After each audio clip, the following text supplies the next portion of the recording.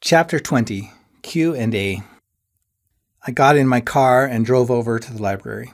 The old hardwood floors squeaked lightly as I walked in, but not loudly enough to wake the librarian dozing behind the reference desk. He looked comfortable, and I was glad to have the place to myself. I wandered the aisles, scanning book titles and hoping something would catch my attention. The floor squeaked again near the reference desk, and I assumed the librarian had woken up. I'd just keep quiet, and he'd never know I was here. The books didn't always seem to follow any particular order. It seemed like some shelves had simply been arranged as the books arrived. In a section mixed with classics, science fiction, and history, I found a copy of Les Miserables and pulled it from the shelf. I had always wanted to read it, but had never gotten around to it. I felt a light tap on my shoulder and spun around, startled. There stood Annetta, grinning up at me. "Hi," she whispered. Her green eyes sparkled, and she looked happy to see me. "I saw your car out front." "You look great," I said, and surprised myself by not tensing up. "What you reading?" she asked. "I was looking for anything good," I answered. "Got any recommendations?" "That's a good one," she said, pulling the book from my fingers. "One of the best, in fact." Just then the entrance floorboard squeaked again. Annetta grabbed my arm and tugged me down the aisle. "This way, quick," she said. We ran as quietly as possible to a back corner of the library, and she opened a small door leading into a room with a few chairs, a large wooden table, and walls full of dusty books. "This is where I always come when I don't want to be disturbed or spied on." She closed the door silently, and we sat down at the table. "Yesterday was fun," I said, eager to start up where we left off. She nodded her head in agreement, then launched directly into a continuation of our interrupted conversation. "You still owe me some answers. Then you owe me some questions." Annetta shook her head at that. "As I recall, I asked you a question," she reminded me, "and somehow ended up answering it too." "I'll answer this time," I promised. "Okay," she assented.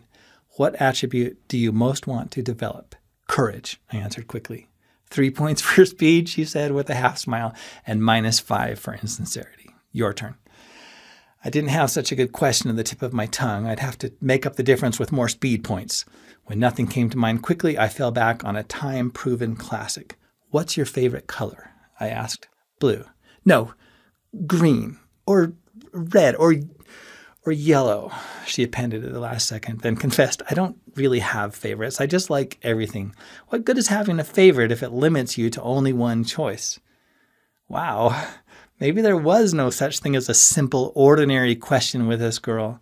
Before I had a chance to ponder the implications of her answer, she came at me with her next question. "What's the hardest thing you've ever done?" It's no wonder Netta ended up doing most of the talking. I didn't have quick answers for any of her questions, but she never ran out of things to say. So rather than thinking and figuring out everything this time, I just said the first thing that came to my mind. "Just living." "Elaborate," she commanded. "Growing up," I continued, "moving along day by day when you never have time to figure out exactly where you're heading or what you really hope for, just meeting all the day-to-day challenges means you never quite catch up with yourself." "Give me a concrete example," she demanded. "Well," I thought, "that's hard because after all the little trials pass, then they don't matter anymore, and you see that they weren't such a big deal in the first place. But that's hindsight, and it doesn't make the present moment any easier." "Good answer," Annetta said, "but give me a specific example of one of the little trials." "I think it's my turn now to ask a question," I objected. "Then ask. What's your greatest goal?" "Just to live," Annetta answered quickly, then moved immediately back to her question. "Give me an example." "Elaborate," I told her. "Too slow," she ruled. "I already asked my question." I got the impression that once she had her mind made up, arguing would do no good. "Okay. Waking up in the morning when you know you just have to work all day and you still won't catch up. Things like that." Netta thought about that for a moment, then nodded her head. "Good enough. Your turn." Every now and then, I felt an impulse to glance at my phone, to check my messages and make sure I wasn't missing out on anything interesting. My follow-up thought each time was how grateful I felt for the lack of service in Amber and for Annetta's undivided attention as a result. Anywhere else in the world, dozens of guys would be constantly clamoring for the attention of such a pretty, intelligent, charming girl like this. We swapped questions for another half hour, sometimes laughing, sometimes following ideas and tangents, sometimes asking pointless questions just to keep the momentum going. What's the square root of 2,604? Annetta paused and gave me a withering look that said, "Are you serious?" "I don't know," she answered, 50-something. "What's your greatest fear?" A few days ago, I'd have known the answer. Talking to Julie and revealing the fool I was. Somehow, I had gotten through that one, and things had turned out not great, but far better than I had feared. And now, maybe fear of reverting to my cowardly self and wasting my life and never getting what I really want. And what did I really want? I was beginning to suspect that it was Annetta. So I didn't dare admit my greatest fear because then she would ask a follow-up question and I wasn't ready to tell her that I wanted her. I would have to build up my courage for a while first. "Me?" I answered innocently. "Afraid?" Answering with another question is not allowed. "What's your greatest fear?" "Giant, ravenous, super-intelligent, man-eating bats." Annetta laughed so hard at the unexpected answer that tears came to her eyes. "Liar," she accused. "What's your biggest fear?" I shot back at her. "Clowns." "Liar," I accused back. "Giant clowns who knock down skyscrapers and shoot acid from their eyes." I just shook my head incredulously. "Do I have to be honest?" she asked. "Of course. What good is asking and answering questions if you're not honest?" She lowered her eyes and thought for a moment longer. "Then I pass on that question," she finally said. "Not fair," I objected again. "What good is asking questions if you don't answer them?" Annetta ended the argument by refusing to argue. She reached across the table and held one of my hands, then begged with a shy smile, "Ask me a different question?" I squeezed her hand back and felt my heart rate double. I definitely wanted this girl. I imagined driving up from school on weekends, sometimes bringing Annetta down to school to meet my friends, take her hiking in the snow or through spring wildflowers and growing to be the best of friends or better. Impulsively, I slid one hand up her wrist to wrap my fingers around her elbow and draw her a little closer to me, then without thinking, asked the first question that came to mind. "Do you think you might like me as much as I think I like you?" Annetta's smile faded. "What are you trying to do to me?" she asked slowly. Her eyebrows raised, and I watched her eyes brim with gently sparkling warm water, though no tear ran down her cheek. She looked half happy, half in heaven, and half tired, like the question had hurt her.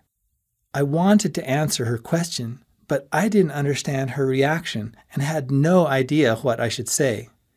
She watched me for a moment longer before looking down at the table and our hands. She let go of mine and picked up the book again. "Shall we read?" she asked. I nodded, and she began to read out loud from chapter 1. A few pages later, the moment had passed, leaving me to wonder what it all meant. Chapter 21. Letting Go. The early chapters of Les Mis follow the life of the priest Bienvenu. Because the musical could never hope to cover all the detail of the 700-page book, the play only touches on Bienvenu lightly, and the depth and richness of detail that Hugo built around the man surprised me. Even knowing that the priest was a fictional character did not detract from the inspiration of his driving ambition to do good. Sometimes I got caught up in the story and listened to the plot, ideas, and details, picturing them clearly in my mind. Other times I stared at Annetta's face and listened to her clear, pretty voice as she read. After 3 chapters, she closed the book. "This is my favorite part of the book," she said. "Everyone sees this musical and thinks Jean Valjean is the hero, and of course he is, but Bienvenu is the one I admire most." "Why is that?" I asked. "Well, the good thing about Valjean is that he changes dramatically and becomes so good, and he's so giving. Bienvenu was never uneducated or a criminal, so he can't change the same way, but he does everything he can to have the best possible influence on the world. He's ambitious, but his goal is still selfless. I also like that even when he thinks he's been doing everything right, he's still humble enough to learn to be better. I think someone should write another entire musical just about him." Annetta seemed entirely herself again, and whatever had affected her in our earlier conversation had vanished completely. And the one thing I don't like so much about Valjean is that he totally sacrifices everything for Cosette and Marius in the end. It's the martyr thing. Everyone treats it like such an admirable act, but the fact is, if he'd have been a little more selfish and taken care of his own needs too, and asked for what he needed, asked not to be left all alone, then everyone would have been happier and suffered less and been better off. Anyway, I know this is a good ending for the book because it was written to make a statement about society back then, and maybe now too, but I'd just rather be more like Bienvenue than Valjean, and it makes me sad when I see people suffering when it doesn't do anyone any good. Netta stopped then and looked up. "Oh," she gasped, "I'm sorry, you haven't read it yet. I'm so sorry." "That's okay," I assured her. "I've heard the music, so I know the basic storyline." Annetta dropped her head again here. "Did you know," she asked without looking up, "that your grandmother is like that?" "Like what?" I asked. "What do you mean?" "I mean that she's been terribly lonely since her husband died." The only times I had seen Grandma since then were with the whole family gathered together, and she seemed anything but lonely then. The images of seeing her look so tired when she walked into the house when I had arrived, and the tears in her eyes when she told me how happy she was that I had come to visit early, flashed through my mind. "How do you know?" I asked. "I just know," she answered. "She stays busy and hides it really well. I think she does this because she doesn't want to burden anyone else, and she frankly doesn't believe there's anything anyone could do to help anyway. Most people are happy to ignore it because they're busy hiding their own pain. It's kind of an unspoken pact. Everyone just wants to avoid the pain of bringing up old wounds, and they get by pretty well for the most part, but when the wounds are fresh and deep, they just won't heal without a little air, without a little love." Annetta's brow furrowed lightly as she spoke. "I visit her sometimes," she continued. "I find little excuses to drop in, or sometimes I just knock on the door when I know she's there and we talk. She really is one of the best people in town. Sometimes I think this community would just fall apart if she left. I wish I could have met her husband too, but I hardly spent any time in Amber until this summer, always working and going to school, and just coming for the holidays in a week or two each summer. I get the impression that those two were the models for everyone else in this town, and now Sophie is directly involved in so many people's lives, and they love her, but there's really no one who can take Andrew's place." I sighed. I didn't know what I could do to help, but I was determined to find something. I was determined to be there and to make sure Grandma had some of the love, of the air that she needed. "I'm sure glad you're around, Netta," I said. I'm doubly glad you're here." I reached up and took her hand on the table, and she looked up into my eyes. I looked down after a moment, and we both sat in silence with our own thoughts for a while. Finally, she pulled her hand away and spoke again. "Listen, I have to tell you the truth. Andrea called and told me I'd find your car here. Of course, she also asked if I was coming right over, and I said, oh, I wouldn't dream of ruining all the fun you and the network could have finding out for yourselves. So I waited 15 minutes, finished up what I was doing, and went out the back door and around the long way to avoid the main spies in town. I usually don't care that people are watching, but if I didn't sneak a little, the library would be swarmed by more visitors than it's had all year, and we'd have no peace and quiet." "So how do you like living here?" I asked. "Does it ever bother you?" Annetta thought about her answer for a moment, and when she answered, I had the impression that she hadn't said everything on her mind. "Almost everyone's really great," she answered, pursing her lips thoughtfully. "There are a few strange ones, but they keep life interesting." "What do you usually do around here? Do you ever get bored?" I suddenly realized that I was setting up to ask her out again. I knew she worked tonight, and tomorrow everyone was going snowmobiling. I hoped that included Netta. "Yeah, I sometimes miss school and all my friends there," she smiled as she thought about them. "We used to skip class on a whim and drive down the coast to Mexico. There was this little beach just before Ensenada that we'd have all to ourselves. We used to build bonfires and sometimes not come home till the next morning, just in time for class. Back when I used to come here for summers as a kid," I reminisced, "I didn't need anything more than a little motorcycle and Grandpa or a cousin or somebody else to play with. We used to hop on that bike and go exploring.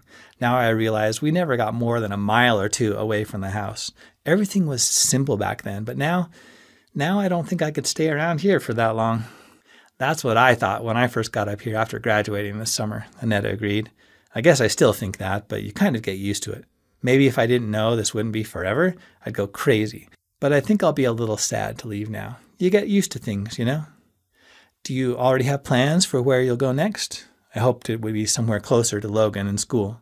Maybe she hadn't found a job yet, and I could convince her to look somewhere close enough to drive to, at least on weekends, maybe more. I hoped it wouldn't be as far as Southern California, where trips would be limited to spring break or other long weekends. Yeah, she answered, a look of concern appearing on her face. We're moving to France next month. My dad got a teaching position in Marseille. I assumed the gossip would have gotten around to you already. I didn't realize how I had come to depend on it. I felt crushed inside. I didn't have any right to expect anything from Annetta, I knew, but nevertheless, I had gotten my hopes up and the disappointment was hard to conceal. Your whole family? How long will you be there? 3 years, Netta answered, but I might not stay the whole time. I haven't thought it over much. Promise to write? I asked, still trying to hide my disappointment the best I could, knowing full well she would see right through me and hoping desperately that she felt the loss too. Of course I'll write, Spencer, she said, and this time it was her who took my hand in both of hers. I hope you know how much I like you, she added. I wasn't going to say that to you or anyone because I knew I'd be leaving soon anyway, and it didn't make much sense to get attached to anything and make it that much harder to leave. She let go of my hand then. You understand, don't you? Yeah, I answered. Of course. What else can you do? I meant to imply that Annetta had more options to consider than simply leaving, but she didn't seem to catch on. Not much, she agreed. Still, I said, then didn't know how to finish. I wanted to tell her that we didn't have to assume she would leave when the time came, that we ought to consider the possibility of finding something worth staying for, and that I couldn't help getting attached, and I still wanted to spend as much time with her as I could, that I didn't care about how hard it would be to let go. I still wanted to hold her hand now. Don't you think maybe... And again, I didn't know how to finish the sentence. It seemed too presumptuous of me to suggest that I might become more important to her than France. It seemed downright ridiculous, in fact, to assume that after only 3 days... No, Spencer, don't even think about it. I'm sure it won't be easy saying goodbye to you, but let's not make it harder, okay? Please? If she hadn't said please, I'd have persisted. I didn't want to be one of those who suffered in silence and did no one any good. But if that's what she wanted, then I'd go along with it, for now. I looked at my watch, and it was already 5:30. Time had passed quickly. You've got to work in a little while, I said. Annetta looked at my watch and gasped. I'm late for dinner, she said. I'd better get home quick. When we opened the door of our room, the library was dark. The doors were locked from the outside, but not from the inside. The sky had clouded over, and half an inch of new snow had already fallen. I drove Netta home, and she invited me in for dinner, but I told her another time would be better. I knew she'd have to leave for work soon anyway, and I didn't want to get stranded with too many strangers at once, and I wasn't sure I would be quite myself with my fresh disappointment and new concern for Grandma.